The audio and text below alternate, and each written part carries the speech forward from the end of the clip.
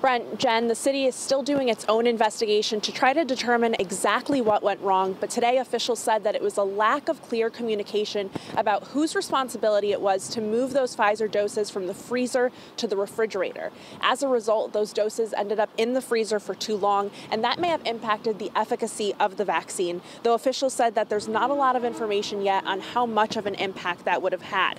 New Haven officials consulted with the Department of Public Health and Pfizer and say there's no evidence that it would be dangerous for anyone who received one of the vaccines. In total, officials say this impacted 625 people who are recommended to be revaccinated as soon as possible. The city says of those 625 people, it has been able to reach 61% of them.